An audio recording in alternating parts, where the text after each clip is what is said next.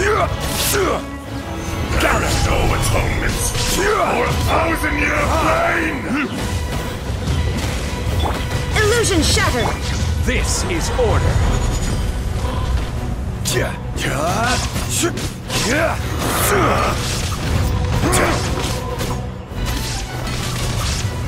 Stabilize! There is no escape!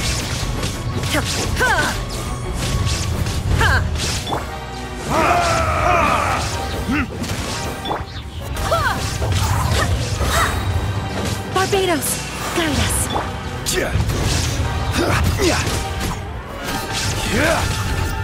Gather! Burn! Crumble!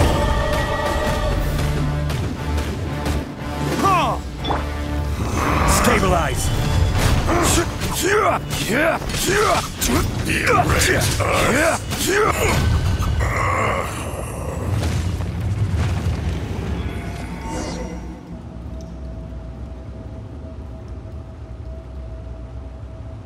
Morax, 1,000 years after you sealed me underground, you return for the second time.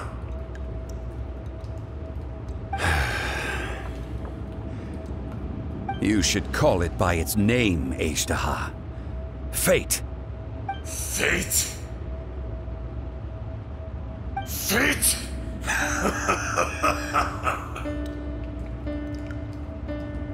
So here lies the wisdom of the gods. Destroy all deemed redundant. Enlist tyrants to ravage the wilderness. No. You have forgotten. That voice! Ajdaha. Huh? Kunjun? Morax. It's been a while. You're... Ajdaha. The very same. During the battle, you imbued us with your power. Yes, it was all I could manage. Forgive me for concealing the truth, Traveler. There were things that only became clear to me upon reaching this tree. Allow me to elaborate. I am not Ajdaha the whole, but a fragment. Heaven and earth, yin and yang, opposing forces. You can consider the existence of me and the Ajdaha you see there to be a reflection of such polarities. We are a schism of the will of Ajdaha. So there are two Ajdahas? No, it can't be. That's impossible. When the seal loosened, your power manifested in this world as a child. With this new identity, you were able to vent about the forces that suppressed you. But would anyone listen? Would they even care? That's when it occurred to you. The loosening of the seal constituted an opportunity to strike back. Kidnapping the miners was all in aid of digging to the entrance to the seal itself. Your plan was to launch an attack on both ends, from outside and within, thereby fully destroying the seal. The audacity! Are you insane? If you truly are a part of me, how is it you find yourself standing on the side of the betrayer? I was another power awakened with the loosening of the seal. Too weak to reincarnate, but strong enough to possess a human body. I was barely conscious. I couldn't remember who I was. Only the past would elicit a reaction from me. But my aim was clear. Find Morax, and aid him in stopping you. I had sensed that something was amiss when you mentioned Dragonfall. Had your power been but a little stronger, I would have recognized you. Don't blame yourself. I have changed beyond all recognition. Only when I touched the stone tablet did I truly remember. It's been so long. A secret beyond all comprehension of youthful humanity and ancient dragonkind. Morax, do you want to tell the tale? There would be no harm in it. The decision is yours. You haven't changed. Then allow me. Ashtaha was once a friend and ally of the Geo-Archon Morax, with a lifespan far exceeding that of mankind.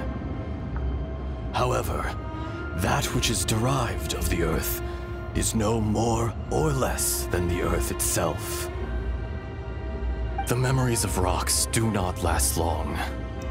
Those memories that survive are rooted in powerful emotion.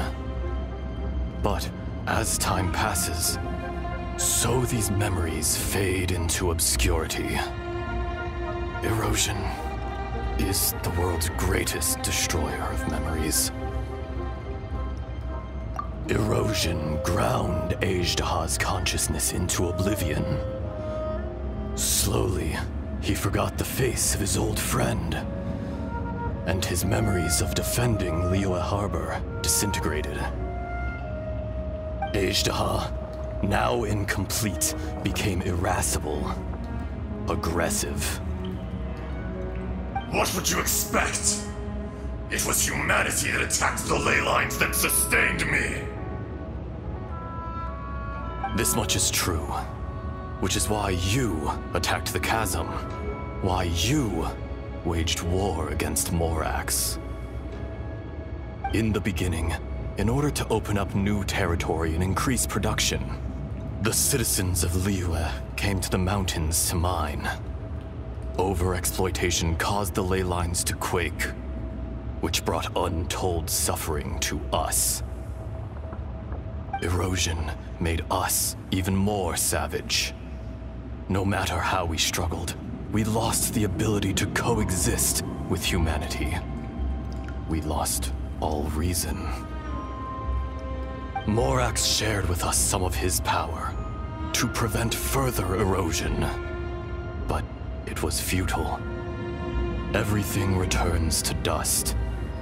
It is the natural order, an unstoppable force. And so, we became you. And from your will, I emerged.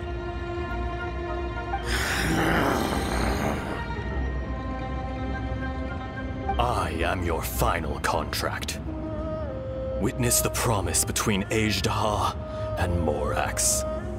You can hate me, but you cannot deny me. No! No! I am the remnants of Ashtaha's benevolence, the echo of a contract set in stone. I harbor a willingness to go further, a willingness to coexist peacefully with mankind. No, no! It is I, Ashtaha, forged of elemental crystal, bearer of the weight and memories of the earth, older than the mountains and the oceans that decides. I will not swear allegiance to this insect. Morax is not an insect. A lord over insects is nothing but an insect in turn. You forgot yourself. Nobody held Morax in higher regard than you or I. That which you have forgotten, I hold here in my heart. If you are the memory of the Earth, then I am the memory of coexistence.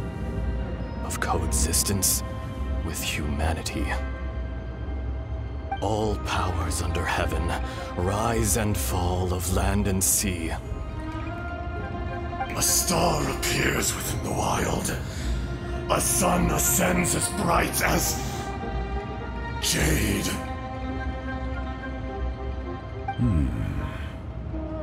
Strange. What is this feeling? And all this?